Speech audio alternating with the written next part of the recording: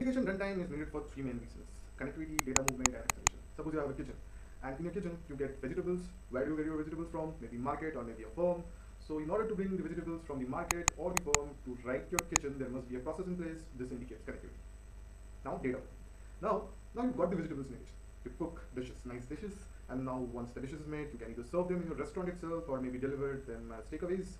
So this restaurant delivery could be considered as cloud, and this delivery to takeaways could be considered as on-premise. So passing this cooked food to the standing place or to the takeaways is a process of data movement. Next comes is isolation. So maybe you need to prepare multiple dishes. How will you do it?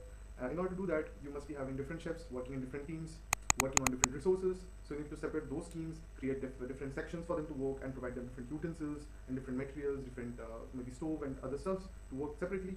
This separation is indicating data isolation. So these three things of connectivity, data movement, and data isolation is taken care by integration runtime. And all these things are supervised by a manager, which